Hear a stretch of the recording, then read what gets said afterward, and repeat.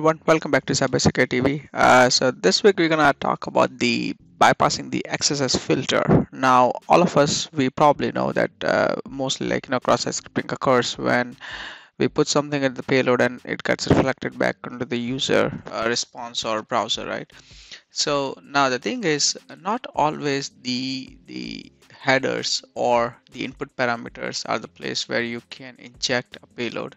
There are certain other areas where you can inject this payload, and then obviously you can one thing you can trigger the cross-site scripting vulnerability, but then also you can use this insert points to bypass the filters which and WAF which they are not looking at.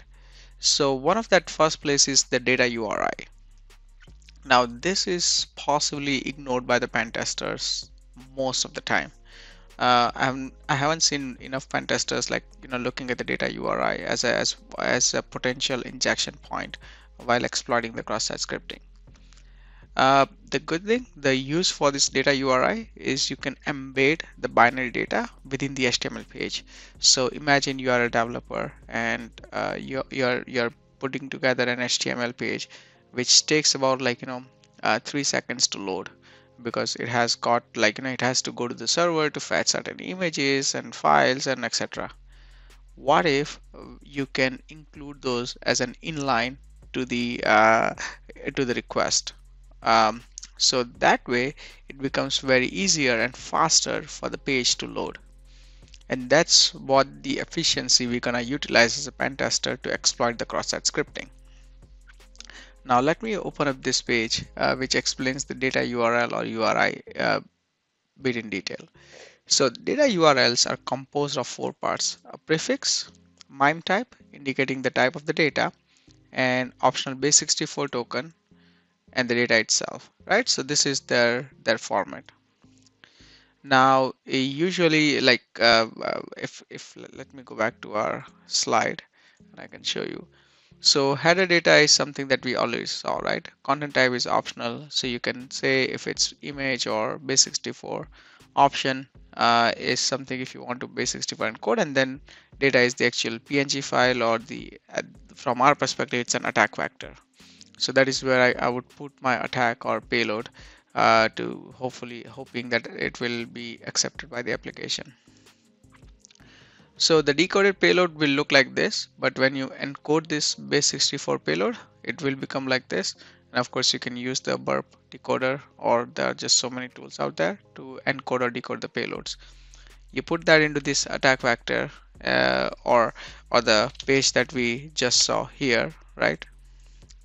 And this is some of the sample request or values. Like here it says hello world, but of course you can replace that uh, uh, this part with the script alert, and most of the filters or WAF will not be paying attention to this data URI, and then you can inject that, and that might get you the cross-site scripting vulnerability.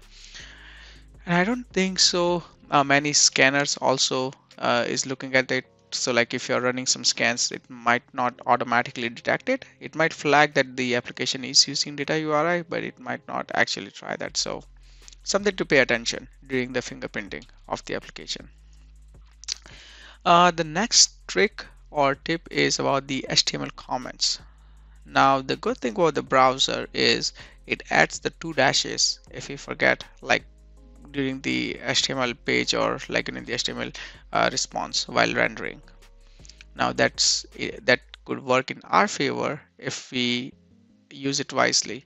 So what if I inject a payload uh, with like this? So it's going to add two dashes, uh, assuming like okay this is part of the comment, but actually it's not. This image string or the entire payload is still an cross-site scripting or HTML tag which can be executed.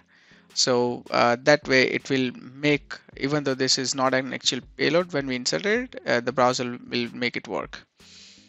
Next thing, you can also close a comment in an attribute. So when this like browser when sees it, it will say like, oh, the double dash is missing. It will insert the double dash and then it will treat all of this as an actual HTML tag, which will obviously trigger the cross-site scripting, right?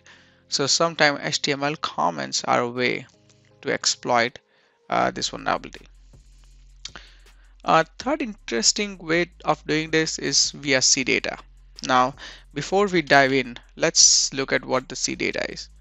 So in the XML document or external entity, CData section is a piece of element content that is marked up to be interpreted literally as a textual data, not as marked up content. A CData section is merely an alternative syntax for expressing character data. There is no semantic difference between character data in CData section and character data in a standard syntax where, for example, this and ampersand are represented by LT and ampersand respectively.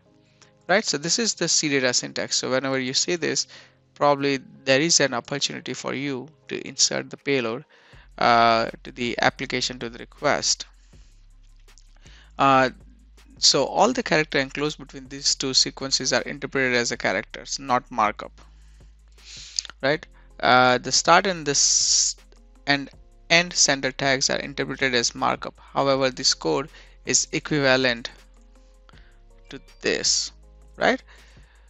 So this is how, now one thing to note is, let's go back to that presentation. So here, uh, this is the one example, right? Like where you can insert this. And obviously you can use this closing code and then to evade the filter. The only thing is this might not work in the modern browser. But if you have some enterprise application which are running on the legacy browsers, this might still be useful. And that's what I've experienced in the past as well. This payload had worked for me when I was testing, like on IE6 or some very older version of Chrome and Firefox. But this can also let you filter, bypass the server-side filter if not the WAF. The fourth way of doing this is using the VBScript. Now until now, I think cross-site scripting, whenever someone mentions the word, you will always think about the JavaScript because that's what the cross-site scripting is all about. But VBScript is equally important, although it's not used by rendered by all the browsers, but mostly IE and few other browsers does use it. And sometimes, because it is not a case sensitive, it is even easier. Like you don't have to always say like certain keywords like a script, or we'll see one of the function which is documented, right? You can put in caps, you can put in small letters, and which can easily allow us to bypass the filter because it's case insensitive. Now you can also inject like a script, like an entire script where it says script type VBScript, and then if name is equal to this, then document blah blah blah. Or you can also put it as one line, like what we have done, image src, right? Instead of alert, you can say like dot message box, and then you can also access the DOM elements, which you can use with the process scripting, which is our eventual goal of stealing the session cookie or doing the keylog or activity and stuff like that. Eval in JavaScript is equal to execute the script in the VBScript, right? So and one another interesting thing is VBScript supports multiple language, so you can also mix it. For example, if you see here, you can declare as a type VBScript. However, in the code you can actually use the JS, and then you can execute the script code. So it is possible you can mix and match different script, which will obviously allow you to bypass some of the filters. So these are some ways I have learned myself, like from my experience in the past, which I want to share with you. I'm sure like you might have also learned few ways to bypass the cross-site scripting filters, WAF rules. So please share if there are any. I would be happy to learn, and I'm sure everyone else will be happy to learn. And also, if you have any questions on any of this, feel free to drop it in the comment. If I'll try my best to respond to it. and hopefully someone else will also be able to respond to your questions. But that's it from this week. For this week, if you have any questions, as I said, like always, drop me a comment, and don't forget to like and subscribe. And I'll see you all next week. Bye.